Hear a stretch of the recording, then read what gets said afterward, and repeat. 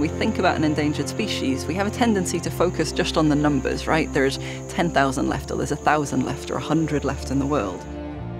It doesn't really matter how big the total population is. If you lose this one group of chimpanzees over here, you've lost something unique that you can't ever replace.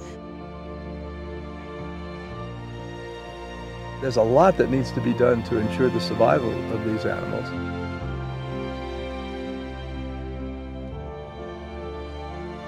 More than 90% of your primate species occur in tropical forests, and we simply have to demonstrate the overall value of tropical forests to our own future.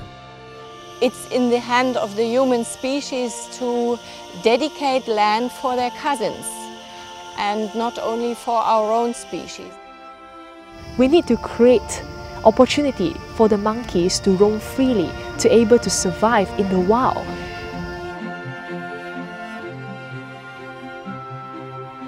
There's always hope for us to nurture next generation of conservationists and researchers. What we need to do is to bring the people out to the natural environment to look at what we have.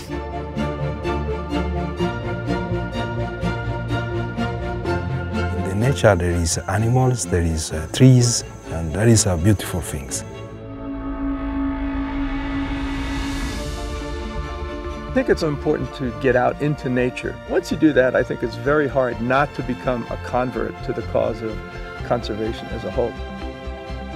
Biodiversity is us, and it's in our own best interest to ensure that the natural world survives, because ultimately we're also a part of it.